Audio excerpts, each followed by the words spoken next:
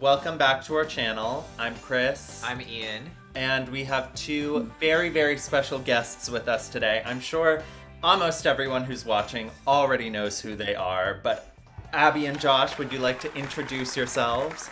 Yes, this is how we do our YouTube. Hi guys, I'm Abby Herbert and I am Josh Herbert. Here we are. Abby and I first connected when a few of me and Ian's videos first started going viral. I remember I used to go to Abby's channel every night before I went to bed and write down like what my video ideas for the next day were gonna be. Because I wanted to have a few videos for the day, and I was like, okay, Abby Herbert's gonna have, like, if I just scrolled down your channel, you would have just so many for me to do. And then I remember you commented on a few, and you followed, and I was like, oh my god, like the literal queen of the TikTok challenge. I remember he came up on my For You page, and I'm like, okay, these are great videos, love, follow. And then we were just DMing and we were texting all night. And I remember it was like super late our time because we're here on the East Coast. And then it's just been this love-making friendship this whole the past Love-making? Love. Wait a second.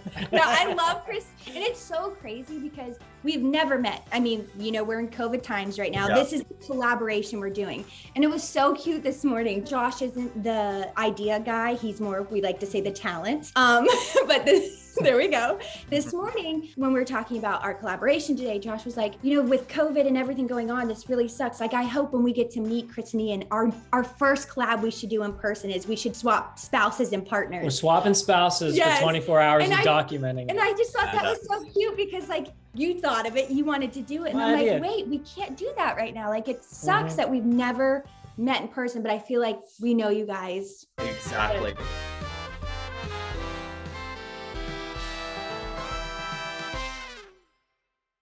So I used to obviously like go down your page and find all of the videos. When did you guys start making TikToks, especially making challenges? Yeah, so it started back, obviously, when COVID hit. We all lost our jobs. I was modeling full time. Josh was music and doing other little jobs. Like construction, real estate. He got laid off.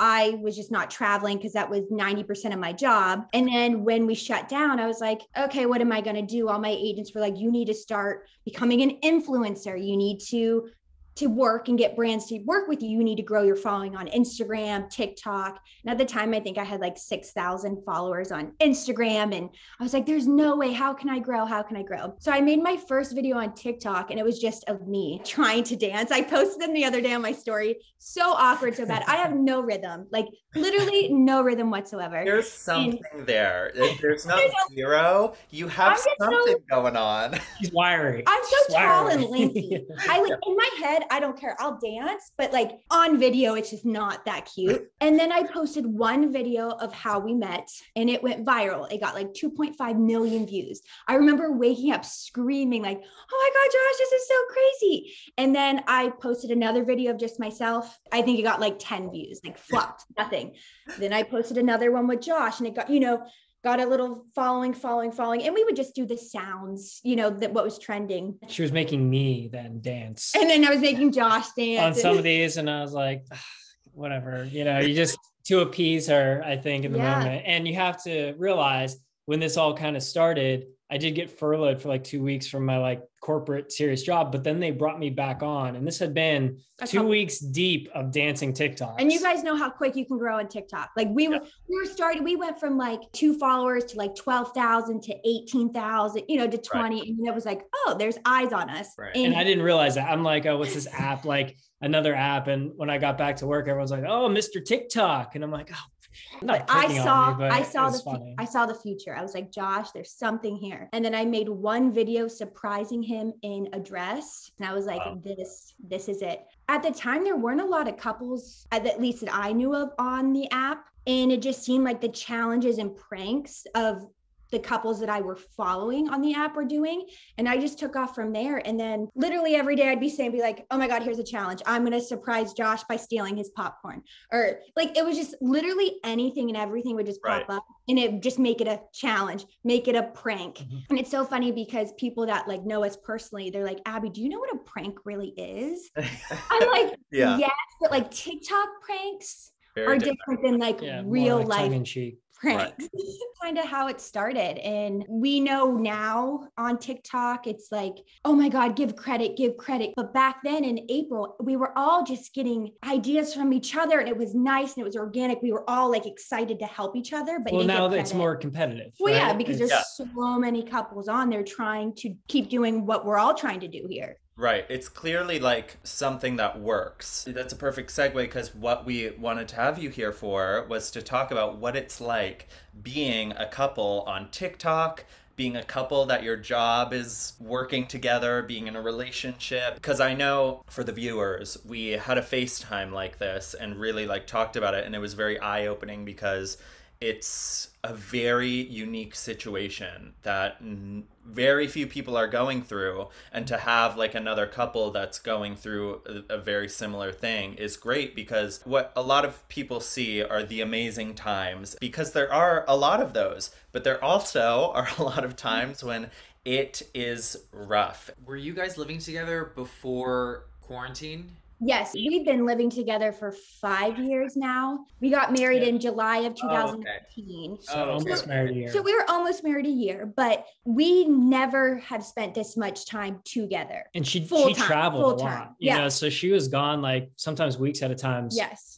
On modeling gigs and stuff. So this was like the very first time, like we were 24/7, like together, you know, and like I wasn't going out for my job. I was staying here. That's where I think it all started. And Josh, for us, he's always been the one to push me on social media, because he had a little bit with music, and he'd always be like, let's grow your following. And then when it started to grow, we had that flip on his side where it was like, this is getting too much. You need to calm down. We'll get there. And it was hard for me to understand, because I'm like, you've been wanting this for me this whole time, and now that it's happening. So we started doing, the TikTok thing. I was just on board pretty much to appease Abby at the time. And then I actually started seeing growth, right? Her account was just exponentially just taking off. And I was like, oh my gosh, like there's something here, real tangible people going there, following. Like I did the Vidi, the Vine for my music, Facebook, like all that stuff to try to grow my music. And never have I seen growth like the TikTok fandom, if you will, and the people on TikTok. So I was like, wow, there's something here. I think where it started to get a little more difficult, especially for Abby and I, it was like, hey, we're going to do this now. Hey, we're going to do that. We had no schedule. When you go to work, you have a schedule, you have certain things. Of course, things come up in your day and you're like, all right, I have to manage this. But it became like a day-to-day thing. Oh, we're going to shoot now. And I'm like, I'm in the middle of like doing something. And I was trying to look for jobs, and I didn't see a future in this, because I'm like, there's no way we're going to get paid to do this app. Right. So it was almost like this leisurely thing that I was like, this is not worth it. We're getting followers and stuff, but we're making no money. We got on TikTok in April, and we didn't sign with management till July. Yeah. So we went a couple months without. I think we only had like 2 brand deals without management that were like okay amounts of money, but not enough to that would survive. Got our rent paid and stuff like that. But I'm on Indeed, like looking up jobs. You know what I mean? Like trying to be like, okay, well, what's next? We have rent to pay, we got bills to pay. But I think where we have connected and where we can get advice off each other is we start with our age difference. Right. Chris is the TikTok. You're the one with the most following. I have the one with the most following, even though Josh and Ian have their own channels and they do great things and do their own things.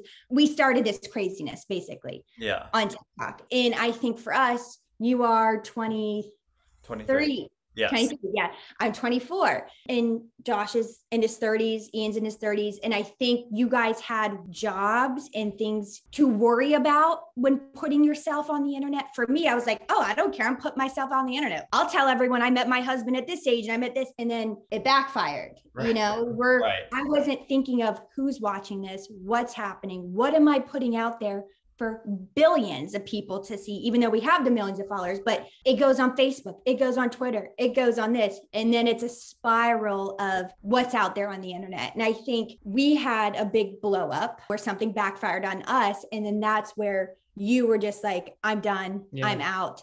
This is not what we signed up for. And it could have ruined both of us. It was scary how what you put out there can be twisted like that and so untrue, and then just spread. Ours was Abby posted a TikTok saying, you know, we met when I was 23 and she was 17, but the way she worded it sounded like she moved in at 17. We got married, like, right. You know, it was just worded completely wrong. Yep. And the internet went nuts with it. I was getting these awful DMs, like death very threats. Like hurtful things being said to me. And it was just like so defaming of who I am as a person and what I stand for. And I was like, this is like, it was really tragic to see that being written about, even though like, you know, deep down, like it's not true, but you know, you do think like, oh my God, other people are going to actually probably think this is true. It was really upsetting and it was tough couple weeks. And Abby was like literally crying. I cried for 4 days straight. And I was like trying to console her. I'm like, it's fine. You know, it's whatever. But I caused it. Like I did, even though they twisted my words, they were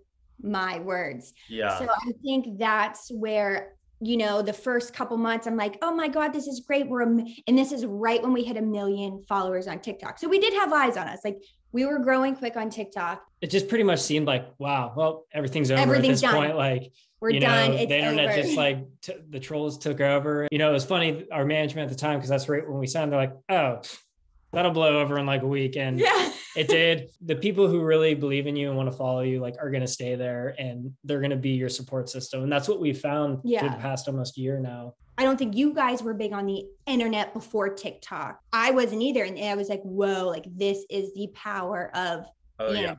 I think that's just like another important point about what it's like being in a relationship in the public eye, whether how big that public eye is that like everyone kind of feels like they have a say in your relationship because it's so familiar. I was talking to another friend I met through TikTok and she was like, when you came up on my For You page, I instantly felt like we were family and you were like my friends. And like, yes, and that's the amazing part of it, but that's also kind of the hurtful part of it, because a lot of people feel like they can comment on their friends' relationships, so they're instantly able to think they know every aspect when there's what's filmed and there's what's not filmed. When you put stuff out and it's all representing just you, who you are, then you give people the power to assume that's who you are. You know what I mean? I know sometimes the comments can get to me and I will talk to him about it and kind of freak out and be like, people think you don't like me or people think this. And I think the reason I start freaking out is because when you read something enough times, you maybe start to believe it. People want to feel like they're a part of it,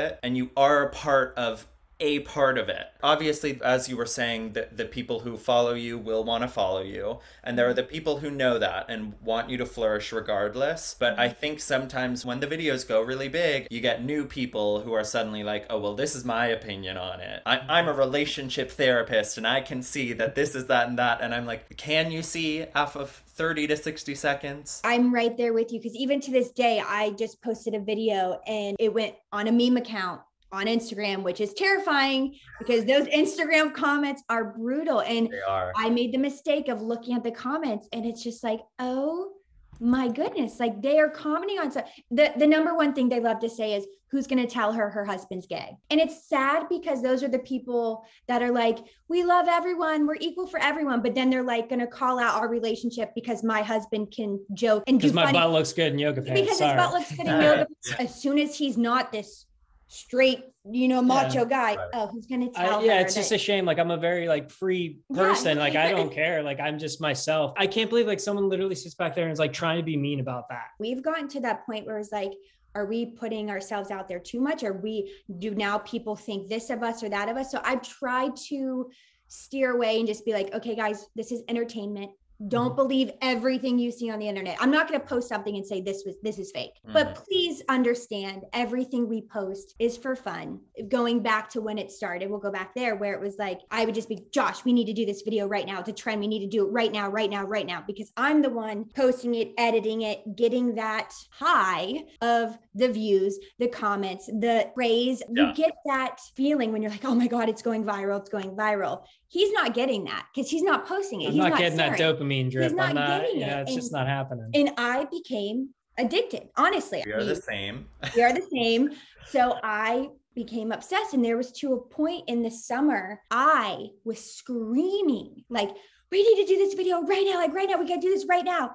And then I'd post a sweet, cute video and I'd be like, oh, everything's fine. But I'm like, but it's not really, because they didn't see me literally screaming and crying, begging him to do this video. Right. And that's where we had to sit down and talk and be like, okay, if we want to continue this as a career, we need to look at this as a career, not me bothering you, not me begging you. We need to be on the same page, because if not, you go back to your 9 to 5, I'll go back to doing something, and we're just done. With your partner and someone who you're intimate with and that you share space with 24/7 now, it's just different. I'm very in tune to how I want to feel. And sometimes if I'm not somewhere, yes, I can like coach myself out of it, but it's not like I'm going to set and there's a network that I'm disappointing or that's gonna fire me if I don't do this content. The like urgency of it isn't there for me sometimes. There are moments where you're just like, if I can't meet you there, I want you to still have your fun and do what you need to do. But maybe you tape something by yourself, or let's just save this that we want to do together for another time. It took me a long time to understand why Josh would say no to some things, but it's like, that's him on the internet. Like that's Josh Herbert on the internet saying these things or doing this thing or doing this dance or, you know, making this baby voice or something. And for me, I'm like, oh, just do it. But then it's like, you know, that's going to live on the internet no matter, even if I delete it, it's on there somewhere, somehow. Yeah. It's like a joint thing. It's like, yes, you're the one who has the idea and you get the kick off of producing the thing, but I'm as much a part of it as he is because obviously I'm in it. And this is where sometimes we get into moments is because like I will care differently than he does. I love talking to Josh and Abby, and we would be so down to do a part 2 at some point because this is just the tip of the iceberg on what it is like and really diving into like the anomaly of a TikTok couple. It is crazy, but thank you, Josh and Abby, for speaking with us. Yeah. And remember to focus on your blooming. Thank you for watching. Love you guys. Bye, guys. Also, Ian, I don't know if Chris told you on the last YouTube video, it was so emotional. It was great, but your skin was glowing. Oh my God. Every time he turned to the side, I was like, what's that highlighter? He literally, I made him like dance to this. Oh my God. It was every time he turned around, looking at my, you know. Oh, yeah. You know what I'm just rambling here, but yeah. The Fergie one. I go like this to his arm, like you need, and she's like, act, boy, act. Jeez. I'm really glad I started recording right before you said that. Oh, did you really? Oh no. I caught that in. That's great.